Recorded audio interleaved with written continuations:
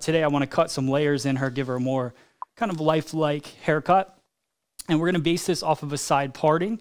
So I've gone over kind of our basic sectioning every class, every week. So what I want to do today is kind of show you a variation of that sectioning based on a side parting a little bit. So what we're going to do is I'm going to go through here. I'm going to create a left-hand side parting. So just like that. So how do we find the fringe area? The way that we do that is I work and I look for the hair that wants to fall to the front. So if you wanted to, you could really literally comb the hair like this and lift it up and then see that little hair that wants to fall to the front. That's what I'm going to section off. And then I'm going to do the same thing on the side here. So I'm going to find that section. So right here. And I'm looking for the hairline. So I'm trying to draw a straight line down. So now we're still basing it off of this side part. So now what I'm going to do is I'm going to split the head in half. So I want to find all the hair that wants to fall to the side and then the hair that wants to fall to the back. And the way that I'm going to find that is just going from the high point here down to the hairline in the back. So same thing on the opposite side. So that's our section that goes down to the hairline right there. So you can see it follows from here all the way down. And now we're going to do the same thing on the opposite side.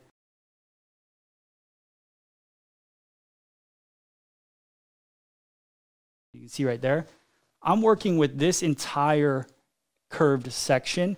So what I want to do is I want to break that up. So I'll take it right at that parietal ridge area. So just like that. And I'll take it all the way across to the hairline. So I'll let that be one part of the section, and this will be the second part. So we've got our top and we've got our bottom. So here's the thing. You don't have to section out. But for me, I find that knowing exactly where I'm at and what part of the head I'm working on and what hair is going to go where and what it's going to do, that just helps me create more success in my haircuts. So for me to create volume, I want to create a really nice kind of stacked feel to the layering and then collapse it. So the line will go up the head, so it'll go kind of parallel to the head for a bit. And then once we get to that crown area, it's going to dip in and go up. I can see the screen in front of me. Thank you, Zelda, for agreeing. Appreciate that. So we're going straight down center back here. I'm going to go a little below occipital bone to start because I want to create a nice solid line in the bottom here. So slight diagonal forward, not too much. Here. So I'm going to go straight across. Slight diagonal forward. I'll step back a little bit, make sure the lines match up.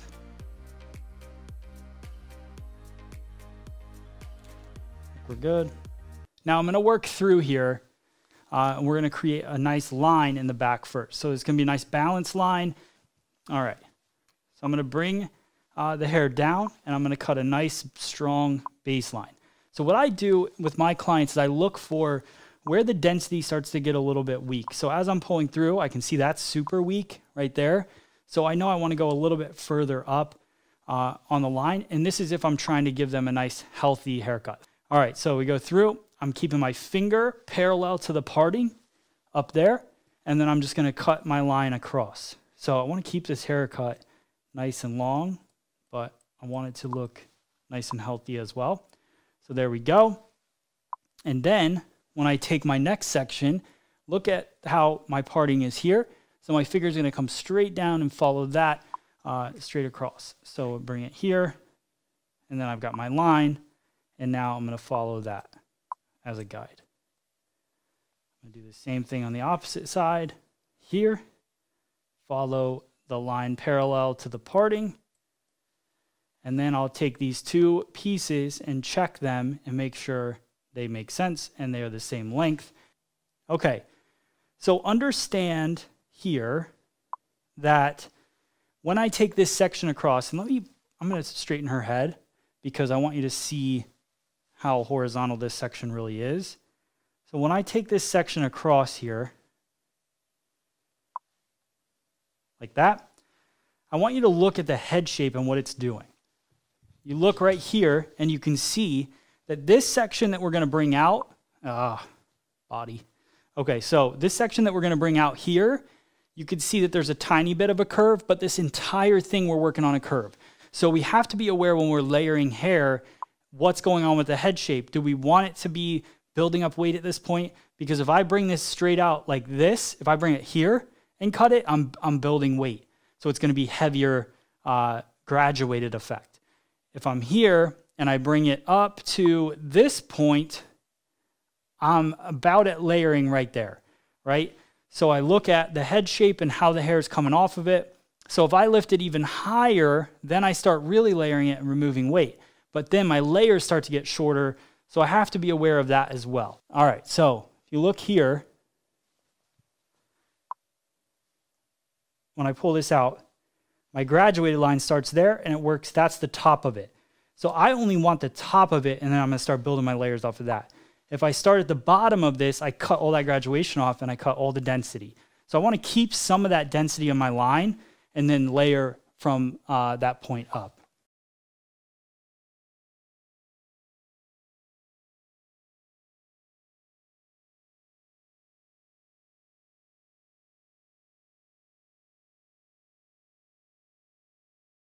This will start to create a slight bit of over direction because now we're working around the round. So because I'm bringing everything back, it'll push a little weight behind the ear.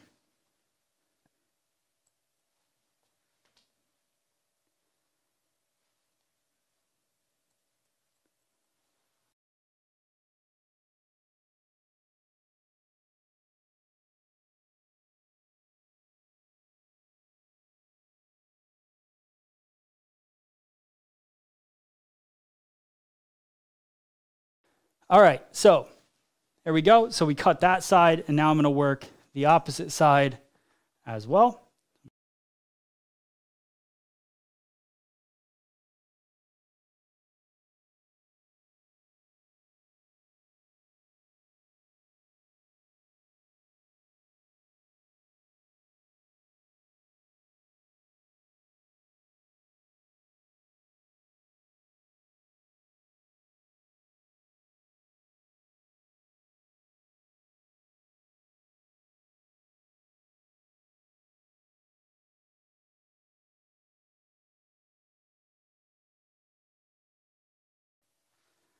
You'll start to see that there's layers happening, but nothing's super extreme at this point. So it's just starting to stack up. You look here, start to see some of those layers coming to life in there. It'll really start to pop when we get to the top here. All right, so now let down this section. All right, so now I'm gonna go right around the crown. So look at this right here. As I take this section around, go around the crown. And again, it's about awareness. Where are you at on the head shape? If I bring this crown and I bring everything straight out from that, it's gonna build up too much weight, it'll look graduated, and I really wanna pop some layers. So here.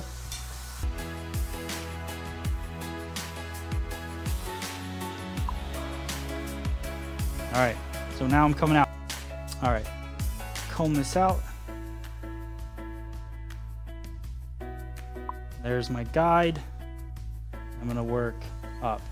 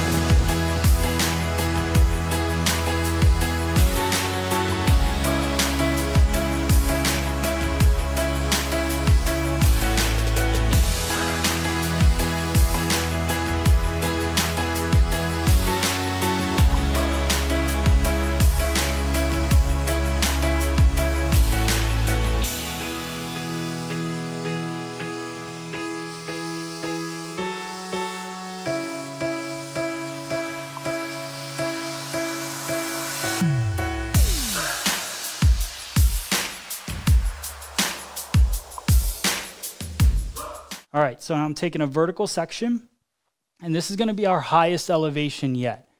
So I want you guys to kind of see what I do here. I'm going to take the hair straight up like this. and we're gonna work this crown of the head. So I don't wanna take too much length, which is why. So this is what I would tell you guys right now. So what I would say to you guys is, if I were to have started shorter layers right away initially, by the time I got up here, it would have been really short. This is gonna be a pretty good length for me as I go into it. And I'm also going to over direct it just slightly higher. So here's 90 degrees right here.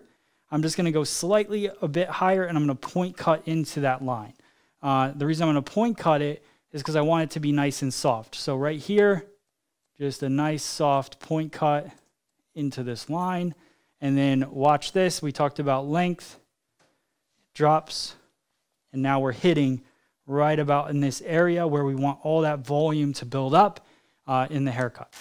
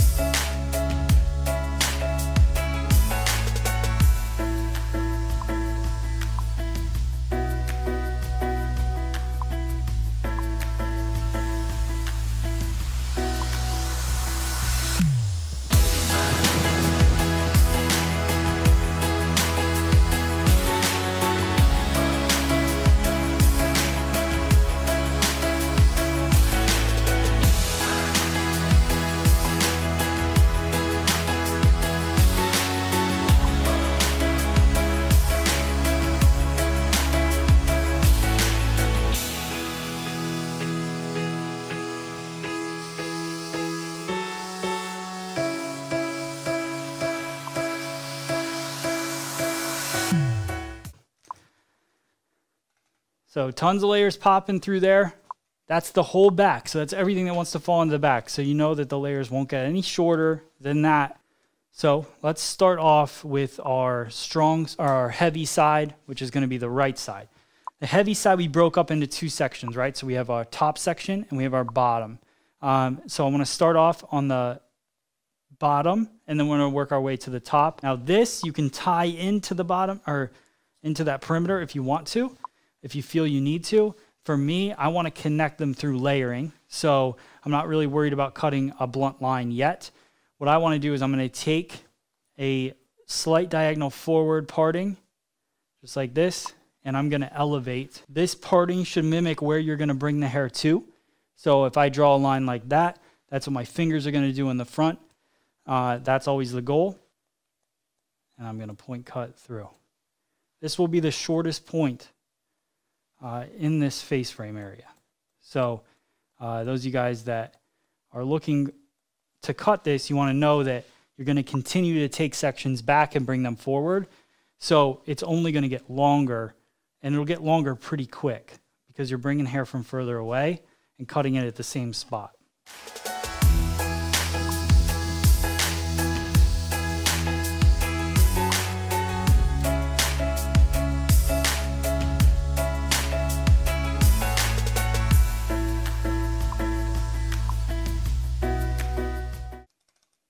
Go is the part side. So her part's right here. This is going to fall, and it's only going to be what it is. Like this side, this part's going to fall over it, so it gets even thicker and fuller. All right, so diagonal back parting. Remember, I'm taking a parting based on how I'm going to hold it in my fingers. So what I'm going to do is I'm going to be holding it. I'm going to go a little more vertical. So I look at like what angle do I really want to hold it at? I want to be about here. So I'm going to shift my angle of my parting a little bit. It's great. All right. So now you want to make sure that you kind of tie these two sides together, but they don't have to match fully. Grab a piece to make sure that these are just close enough. So what I'll do is I'll take this, and I don't blunt cut it off because it's a little bit thick, but I'll just cut a little line into it. Then I can bring everything, and this will be a good kind of overhead view of where I'm bringing the hair to, just straight out in front. Here's the nose. So the hair is coming straight forward. So here it is, cutting. Now,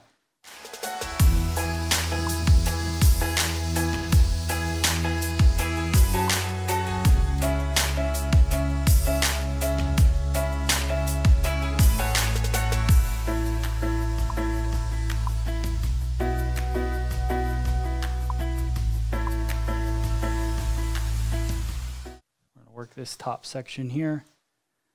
Take that out. We're going to work through.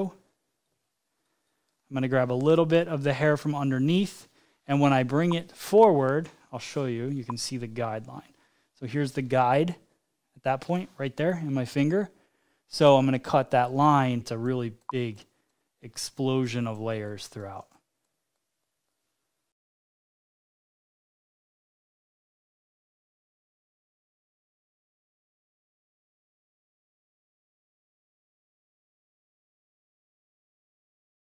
So when I bring this section up, not the back, but when I bring up what we just cut, you could see it's a short to long line right there. But then there's shorter hair here from our back section. So when I comb that up, you'll see there's shorter hair from our back section. That's a disconnect, but when it falls, you can see that it starts to connect a little bit more. All right, so you've got this side of the parting and you've got this side of the parting. So I bring this hair over.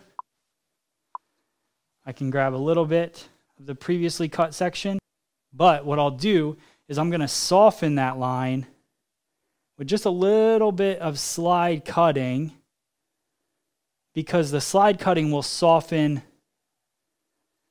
the weight. All right, so lifting the hair up, and I'm going to come in here and I'm just going to cut into it. So just like slide cutting through. I'm half closing the scissor as I come down, just to soften that angle. So now when I look at this, it's got a really nice kind of bouncy, layered feel to it.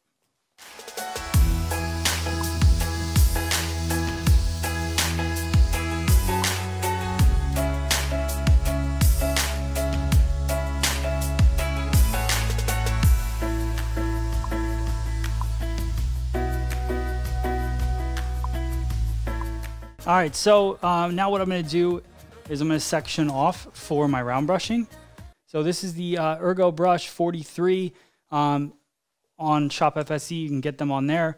Professional, round brush has an extra long barrel, which is really helpful when you want to take a lot of hair at a time. So what I'll do is I'll work kind of vertically on both sides, back, off of the face, and then all of this top section will round brush forward towards the face, and then kind of so on and so forth through the front.